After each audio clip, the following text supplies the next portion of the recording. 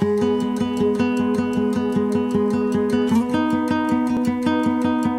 good morning. I'm Carolina.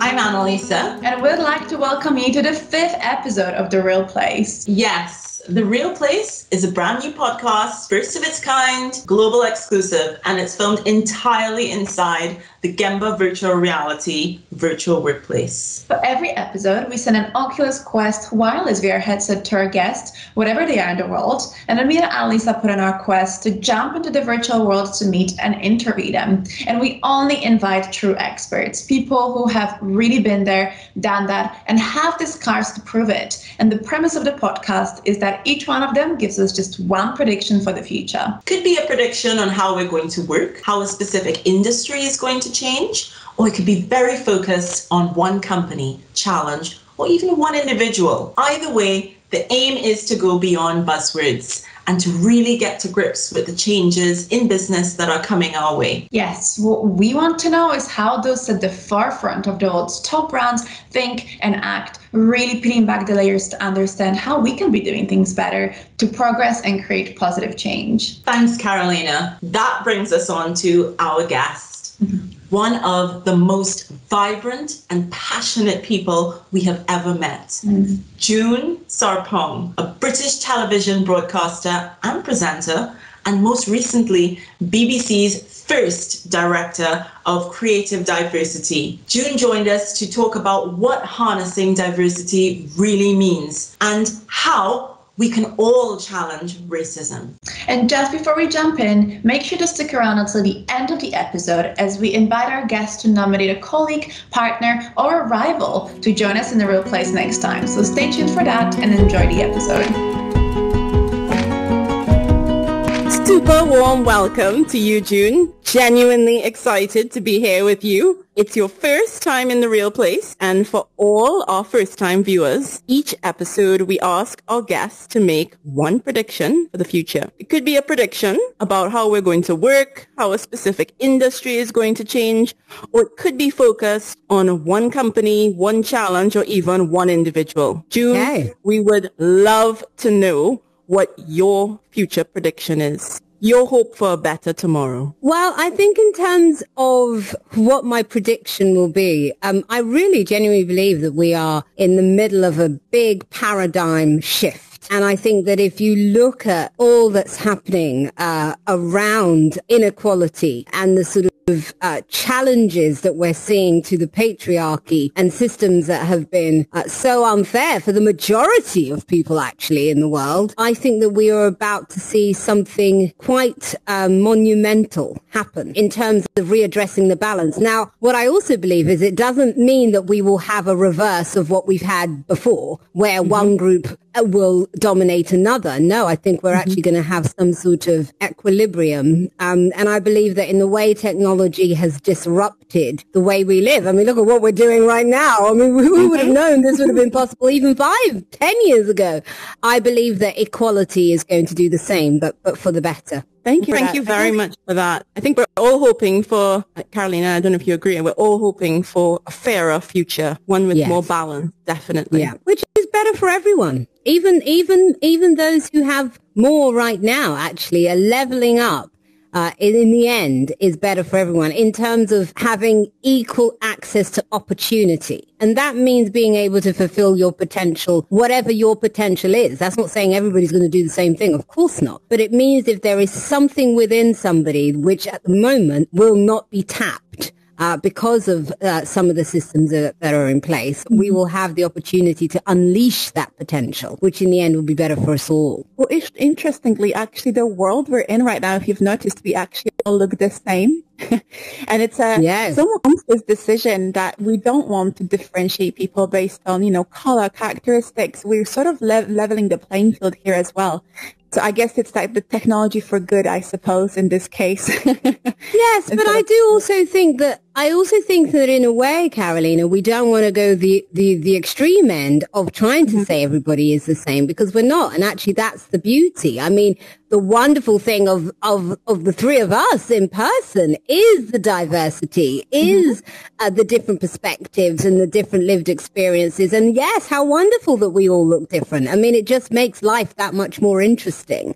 So I think what we want is in a way for it to just be okay to be whoever you are, and for us to celebrate that in all its forms. So yeah, I'm excited. Thank you. Absolutely. As you know, June, each of our guests, they make a personal nomination at the end of the episode. They choose this person because they really believe their voice is worth elevating. So our last guest, Trevor, that you know very well, nominated you to be in the podcast, really introducing you as charming, clever, incredibly accomplished woman. We'd really like to know, how did you two meet?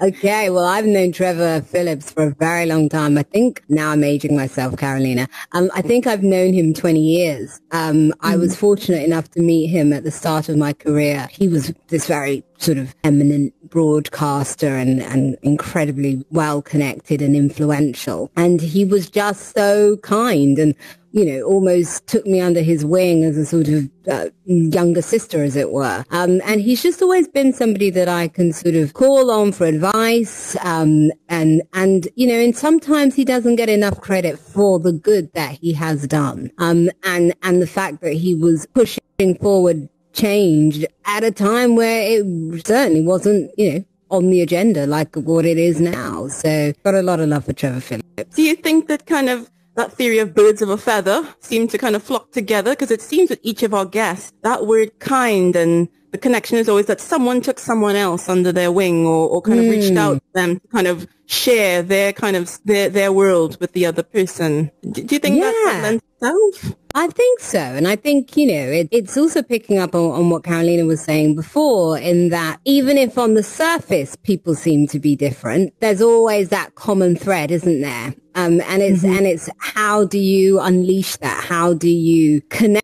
to that and be open enough to receive it? And so, the great thing is people like Trevor, and there are many others in our industry who've always been that to me. This leads on nicely to talking about your role, because it's nice to have people within the industry, as you said, who are willing to lift you up. So you've recently accepted the role as Director of Creative Diversity for the BBC. Massive congratulations on such a history-making role. Being the first, you are the first, brings a lot of opportunity to make your unique mark. So what do you want to bring to this role? Yeah, I think the lucky thing with being the first is you get to shape it, don't you? You get to define what it is. And, I've been able to set up my division from scratch. And within that, lay out the strategy globally in terms of our content around diversity and inclusion, and empowering our commissioners to be more inclusive and to think outside the box in terms of the kind of talent that they nurture and develop. My department doesn't actually make programs, but what we do is we work with all the program makers to help them find new storytellers. It's been brilliant, and we've been able to, in a short space of time, get a lot of things done. But that's also because of the time. I wonder if we, myself and my team, would have been able to have this kind of impact a few years ago. Probably not. Our timing was right for a department like this to exist within the BBC. Well, all the best to you and good luck. I know you're already, sounds like you're already shaking things up. Yeah, I'm trying. I don't think I've ever had anyone in the place that uses the word darling and sweetheart as much as I do. Like, what? But I'm used before I was, still am. I was on-screen talent, and that's what we do. So, it's completely a new world being in the executive suite. I think all businesses need that, June. I think they need a bit of that vivacity, that kind of realness, that authenticity. And, just warmth. This is something, of course, you probably noticed. We have your new book. I think it's a good time for us to make I love how I've never been in a studio that's put up a whole, this is very impressive, I must say. Can I have a real one of these, please? Yeah. Should you join us just on the edge here? The issue of diversity is clearly important to you. You've spent the last 4 years researching, writing, and speaking about the benefits of diversity for society. You've recently published your third book called The Power of Privilege. Yes. How white people can challenge racism. And it's dedicated to anyone who has the desire and drive to do better. Why do you feel you needed to write this? Why now? So when my first book, Diversify, came out, basically I was traveling around the world, doing talks and lectures, and most of my audience, actually, most of the places I went would be majority white audiences. And the thing that kept coming up again and again was white people would come up to me, even though the Diversify was about diversity and inclusion in general. So I looked at everything from class to gender, to disability, LGBTQ plus issues, even age. So I looked at this across the board. However, the thing that would come up again and again, at the events would be white people coming up to me asking, effectively how they could be better allies. And I remember going back to my publishers and saying, you know what, we need to do a book for white people. I'm like, this keeps happening. And also in my life, I tend to be a lot of white people's one black friend. And so my friends will then also be asking how they can be better allies.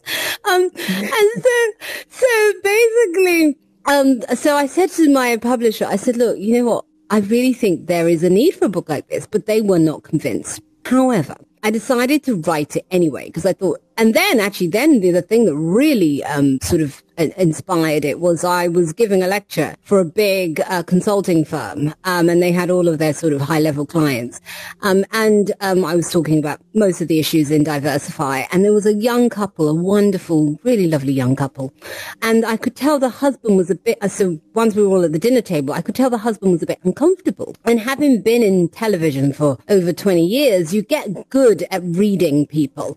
So I could sense his discomfort. And so I said to him, am I right? But you're not really comfortable with everything that's been said. And I said, and I'd love to get your perspective. So he felt confident enough and safe enough to open up to me. And he said, the thing that's really tough about this diversity and inclusion conversation is as a white man, I wonder what the place is for me in it. Often I'm seen as the problem and not included in terms of the solutions. And he said, two things that really stuck with me. He said, one, I'd like to know how we move from accusation to conversation. And then two, he said, I want to not be made to feel that I'm on trial just because I'm a white man. And I thought, wow, this is it. This is the issue. Because if we don't bring those with the most agency on board with us, we're never going to have sustainable change. What we have to demonstrate is that there's a better way of doing things. And so it was just wonderful. And so he and I had a really good chat that night.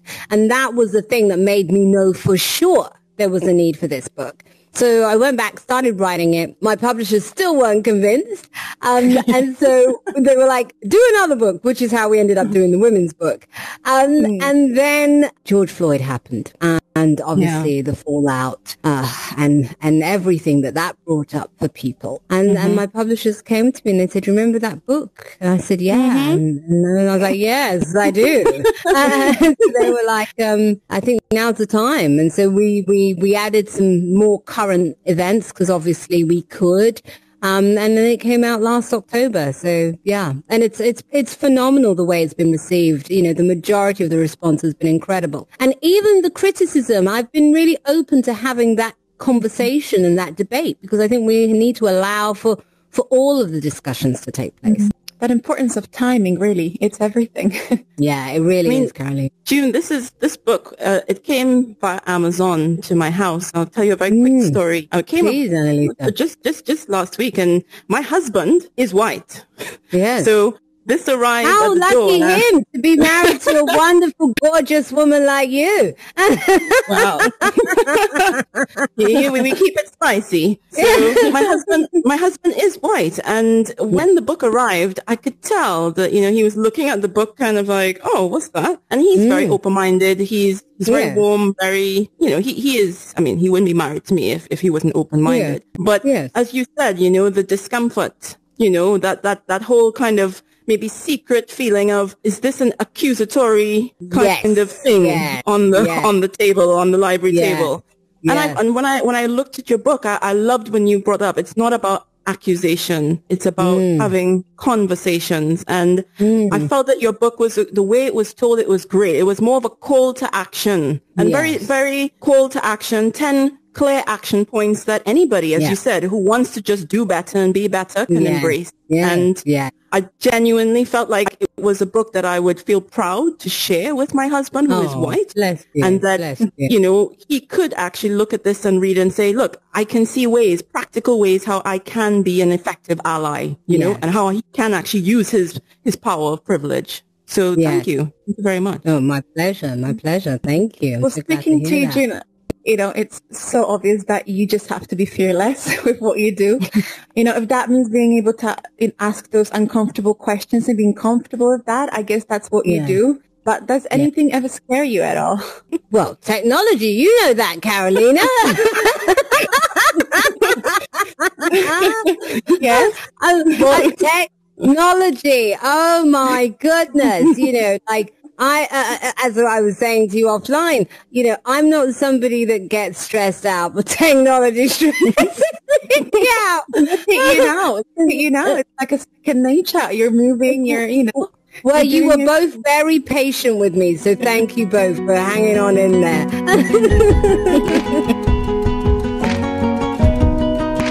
Cheers, ladies. Cheers.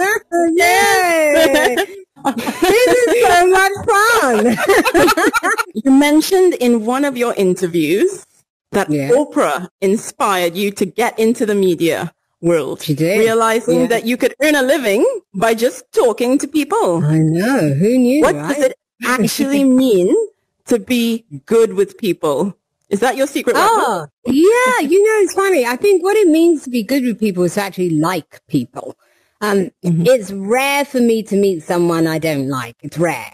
And for me to meet someone I can't find some sort of, not everyone, but the majority of people I meet, I can often find some sort of common ground and find a way of sort of connecting. And I really like people because also, I always think people are having children and so on. You think, my goodness, that person means the world to somebody else. For that person's parents, that child is their everything. If that person has children, that person is everything, and so on and so on. And I always try to see somebody from that perspective when I meet them. And that it's also a miracle that they're here. Think about it, for that sperm to have fertilized that egg, it could have been a 1 in a million. It's a 1 in a million chance, if that, in fact, more than that. That they exist. So that in itself means that, there aren't many people I don't get on with. I think that's beautiful. I remember my mom used to say that too, that everybody has a mummy, Yes. Everybody's got a mummy. So once you come from that starting place, as you said, that common ground is clear. Totally. And it disarms people, I suppose. It's just a different way. So that's brilliant. Yeah, totally. I guess, putting a note to that, how much do you think where you were actually born and raised impacted your identity? Do you think it's important for us to embrace that path? Yes, very much so. I was so lucky. I was born in the East End of London in a very multicultural area, a place called Walthamstow. E17, like one of the best areas there is, if I do say so myself. And it was a very interesting time to be born there because you had local working class people like myself, but then the area was becoming slowly gentrified. So you had a lot of sort of middle class and upper middle class people that were moving in, but it wasn't as if you'd had the working class flight, which is often what happens with gentrification. So you had a lovely mix of everyone. And then you had all of the sort of immigrant populations, which my parents belonged to, And then you had the sort of the native white working class community, and everybody just got along. So for me, that was all I knew growing up. I was so lucky that for my sort of formative years, that was my experience. And when I went into the industry, my experience was something else. It didn't necessarily knock my confidence or my belief in myself or shake my identity, because my identity had been so solidly developed by the community that I was lucky enough to grow up in. Identity is I love, this is a very special and a very, personal topic. I mean, coming from the Caribbean, we say everybody mix up, is a melting pot, I love it. Where in the Caribbean are you from, Annalisa? So I was born in Jamaica, raised in Trinidad and Tobago, and I say I'm born and I'm living and loving in London at the moment. Amazing. Gorgeous. Well, I love all places. I love the three. So great. And living in Walthamstow. Yes, I live in Leytonstone, which is part of Waltham Park. No, well, I started there. Oh my God! Oh, well, so you understand then? I love East Side. I love it. It's just got a bit of edge, a bit of multiculturalism, and it's just easy. It's just great. Easy. It really is. Yeah, no, I grew up in Leytonstone until I was 13, and then we moved to Walthamstow. So yeah, that's my community. So this podcast, you probably realize by now, June, is really about connecting with people and understanding what makes them, successful, whether it's in business, in life in general. And, looking back, what were some of your kind of life-defining moments that you hold there? Well, I think, I was lucky that my, like I said, my parents are Ghanaian. And that's actually a very matriarchal society. So women are encouraged to have an opinion. Women are equal players in the world of work. The majority of Ghanaian women work. The idea of the sort of, the whole work-life balance stuff, there's none of that angst there, because they've always worked. Of course we work. And actually what's interesting is it actually per capita has the most number of female entrepreneurs anywhere in the world. And over 50% of its GDP comes from the female market traders. So they are a very sizable, powerful force. But what I love about the culture, and I think as we move through figuring out what feminism is going to mean for equality, what feminism is going to mean in terms of relationships between men and women, not just in union as in personal relationships, but also in the workplace. I do think that some of the models that we see in these ancient West African traditions are really great templates for the West, because there's none of this idea of demonizing men. There's a clear place for both, and a clear place for both in their full power. And, the reason why as a society, and obviously I'm talking in cisgender terms, and I'm talking in predominantly heterosexual terms, but, I think this applies in masculine and feminine energy across the board. But the reason why we are as obsessed with sort of quote unquote power couples as we are is because we know something happens when you bring two people that are in their full power together. That is magnified. And I think we need to get to a place where we're much more comfortable with that, because actually what you do is you elevate both. There's a quote that I love by Margaret Mead, the late great anthropologist Margaret Mead. And what she says is, every time we liberate a woman, we liberate a man. And that is so true, that actually when you allow women to be all that they can be, men shouldn't be frightened of that. What it does is it actually is even more empowering for men. Barack Obama would not be who he is if he did not have a wife that is in her full power. Absolutely. I mean, is there anything that you do at BBC or the organizations you were previously in to kind of encourage that? Because I suppose for our viewers. Of course, many things. I think it's really important, one, to look at what's happening in terms of leadership structures and where you need to actually bring in systems in place to sort of create a progression pipeline for diverse talent. These things don't just happen. You have to design them. I think often, we hear about the imposter syndrome for women. We all suffer from it, myself included. So actually even just working with women and female colleagues to encourage them to think bigger and to encourage them to actually not be scared to step out of their comfort zone, because often the company actually needs that. The company needs that diversity of perspective. So yeah, there's lots of things and there's lots of ways to do it. I guess read June's book to find out more. Yes, absolutely. Either one. Power of privilege or power of women, either one. Or even diversify when you start with everything. Sounds like the starter pack. You need all three to really have a solid base. There you go. You're the most inclusive person going.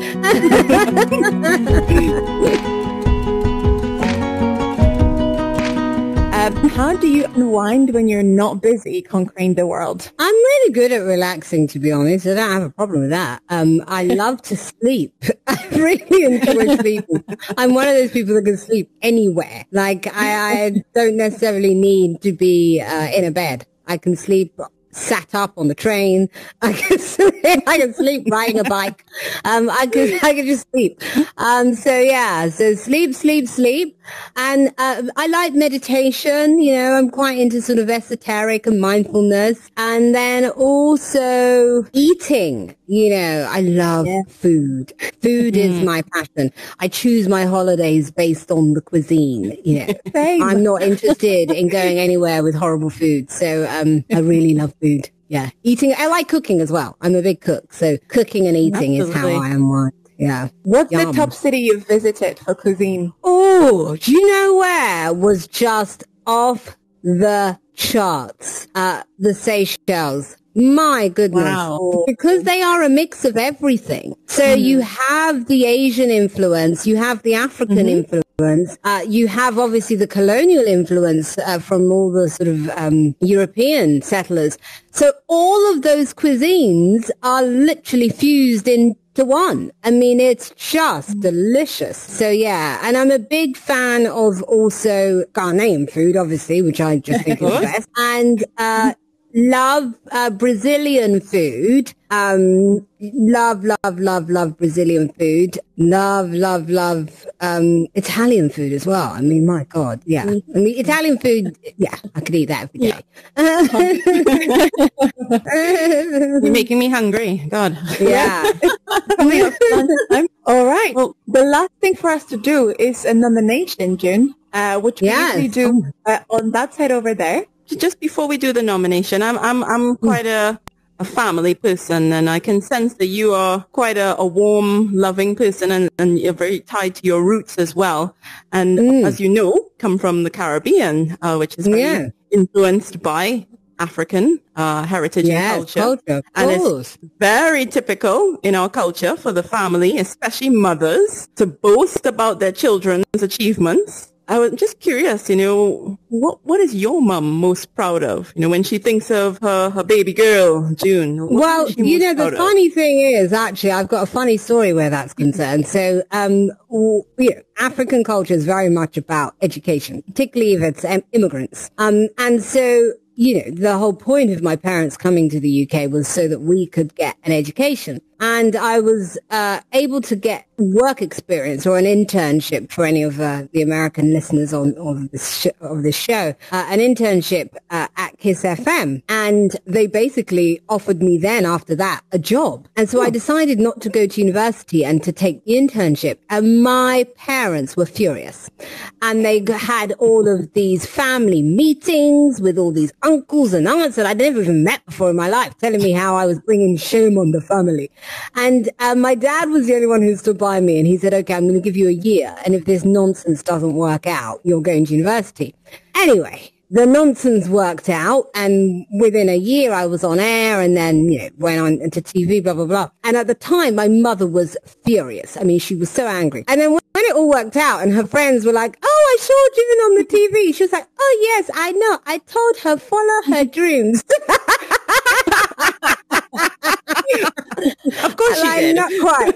Yeah, it's not how I remember it.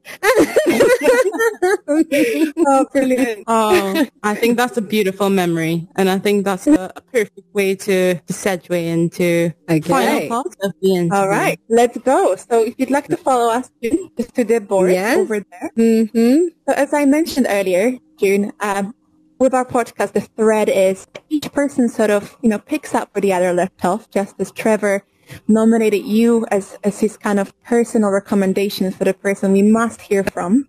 Would love you to keep someone in mind that you know and that you really feel like her voice has to be amplified. So we'd love to know who that is. Ooh, let me have a think of who the voice needs to amplify. Oh, you know who I'm going to nominate, and I really hope he says yes, because he's amazing. Do I write it down? Yes. If you just go closer to the board, you should actually be able to touch it. Yes, that's it. Oh, yeah. So I'm going to nominate Kwame Kwei-Armah, who is the artistic director for the Young Vic Theatre. An incredible man, creative, poetic, and I think you'll get a great interview out of him. So I'm keeping my fingers crossed that he says yes, but I think he'll be brilliant. We've got our fingers and toes crossed. This is a wonderful recommendation. Thank you, nomination. Thank you, June. No problem. Thank you so much. And thank you for your patience and for your courage to try this out. And I really hope, your mind has been warmed. It's not all that bad. Well, thank you. Thank you both so much for having me. It's actually a lot of fun. So I'm glad we were able to do it. Perfect. Oh, we were so proud, so humbled and privileged to meet you. And thank you for sticking it out. Likewise. Do we high five or something? Is that what we fist bump. We fist bump in this room. Whoa. There we go. Whoa. Amazing. I love it. Well done, ladies. Well done. Brilliant. Right. Yay. Thank you very much. Thank you. Bye.